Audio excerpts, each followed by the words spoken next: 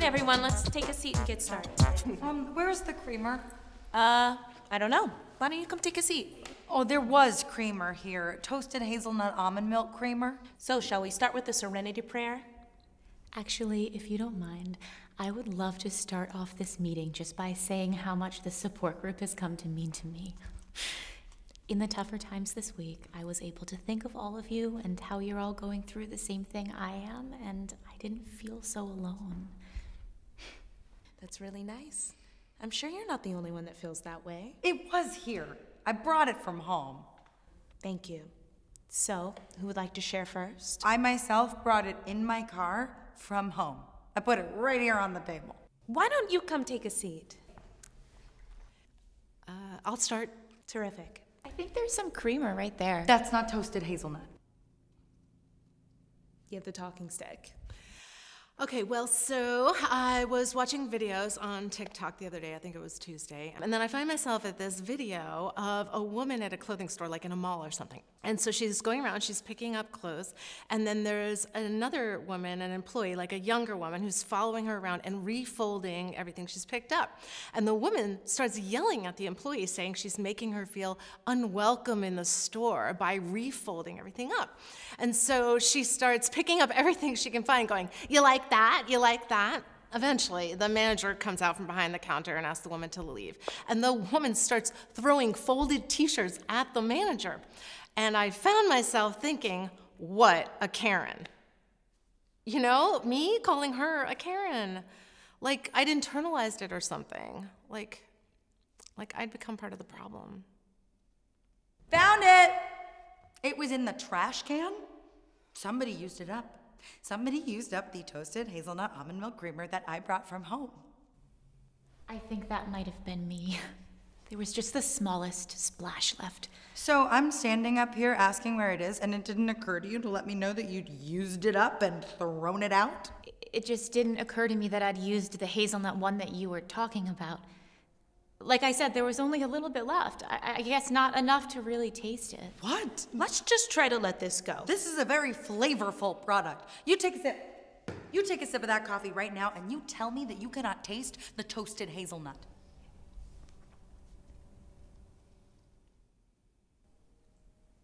Actually, now that you mention it, I can taste the hazelnut.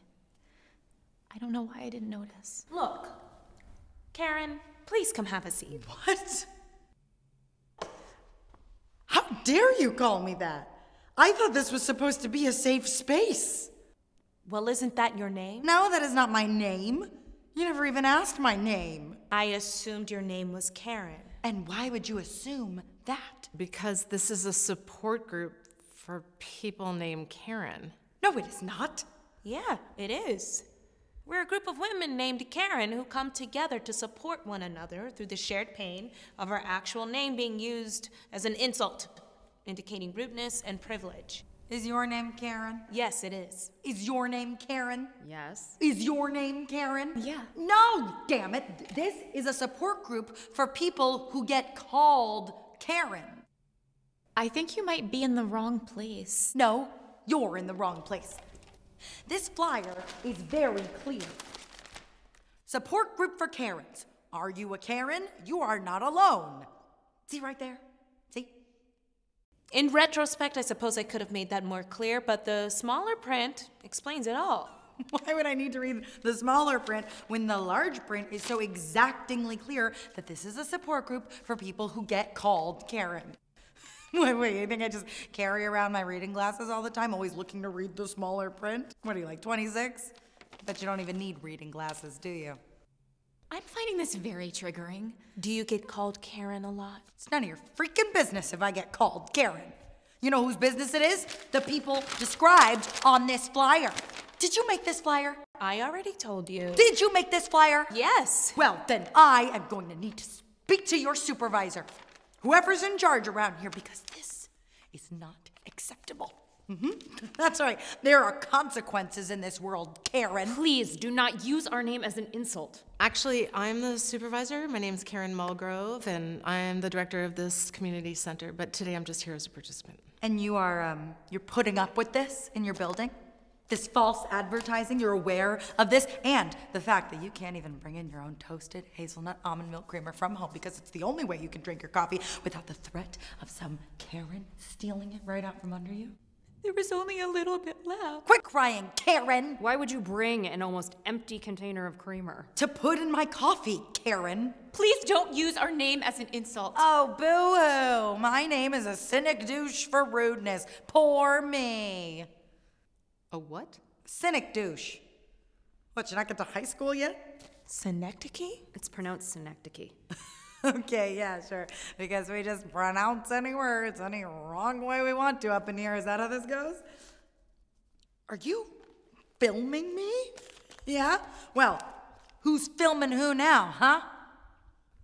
Actually, I don't think synecdoche's right anyway. That's not how it's pronounced. Cynic douche. Yeah, synecdoche is more when a part of something is referred to as the whole. Right, like when you say, I got a new set of wheels, and what you mean is I got a new car. Right, or get your butt out of here, using the butt to refer to the whole person. What did you just say to me? What? Get my butt out of here? Oh, that wasn't directed at you. Was that a threat? Are you threatening me? I've got it on film. I'm threatening you. You are the reason why my 7th grade students laugh at me on the first day of class. You! I write on the board, Miss Karen, and before I can even get to my last name, McLaren, they laugh! Your name's Karen McLaren? Shut up!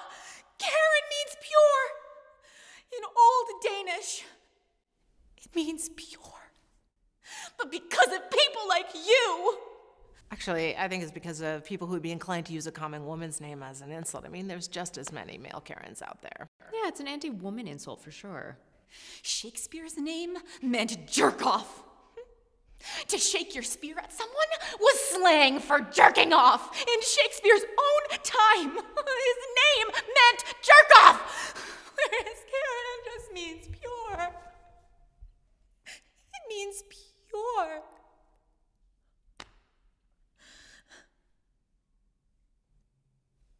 Okay. This, you Karens, whatever this is, you have got problems. You'll hear from me. You'll all hear from me.